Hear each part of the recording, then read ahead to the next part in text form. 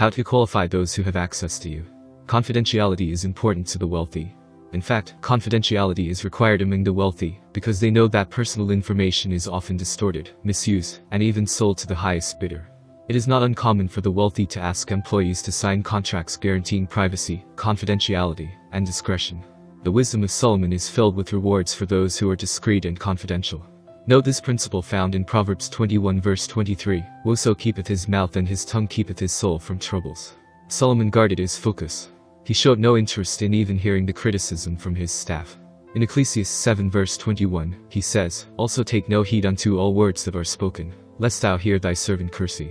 Most of us have struggled with the temptation to dig through the conversations of others in search of one sentence of criticism. Then, use that criticism to build a case against that person and destroy the relationship. Can I have your attention for a few seconds? Before we delve deep into today's personal development video, please help us spread the gospel of our Lord Jesus Christ by supporting our Patreon page at www.patreon.com/discafeth. You will instantly gain access to over 180 Christian videos, and over 400 videos about billionaire biographies, and over 140 personal development videos, and over 450 verse and quotes images among other goodies. If you are watching this video, and you have never received Jesus Christ as your Lord and personal Savior, I'll help you do that right now, because it is for this very purpose that we create these videos. Giving your life to the Lord is the best decision you can ever make in your entire life on earth. I invite you to make Jesus your Lord today. In Romans 10 verse 9 the Bible says that, "If thou confess with thy mouth that Jesus is Lord, and believe in thine heart that God raised him from the dead, thou shalt be saved." Please, pray this prayer. Dear Heavenly Father, I believe with all of my heart that Jesus is Lord.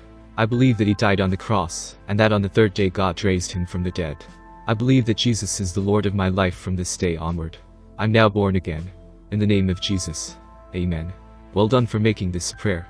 You are now born again. Attend a Bible-based church and subscribe to our YouTube channel, and support us on Patreon to keep learning the truth of God's Word as you become an excellent Christian every day. Our Patreon page is www.patreon.com/discafeth. Link is also in the description. Let's continue with our today's personal development topic. Solomon knew the power and the rewards of focusing on his dream.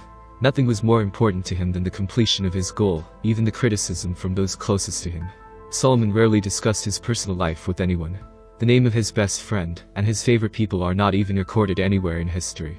Donald Trump wrote on page 24 of his book, "I don't particularly like talking about my personal life. When I do give an interview, I always keep it short." The reporter is in and out in less than 20 minutes. Successful people limit the access others have to them. Know the power of privacy and confidentiality, and qualified those who had access to him. How to break through the distress. You had a great plan for the day ahead. You even went to bed early, so you could wake up with a little more energy to put to your project due jar, but something happened. Somewhere in the night, upset struck your unconscious, or perhaps you got an early morning phone call or nudge, and a problem you had not anticipated occurred. So much for your best laid plans.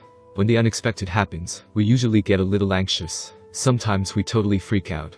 Again, this is pretty human stuff, but the problem is that, whenever most people get derailed, their confidence is shaken, and they can change direction, or just get lost, and have difficulty getting back on track.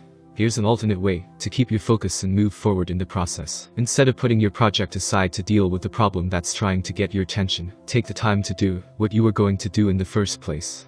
By not allowing yourself to be thrown off course, you are keeping control.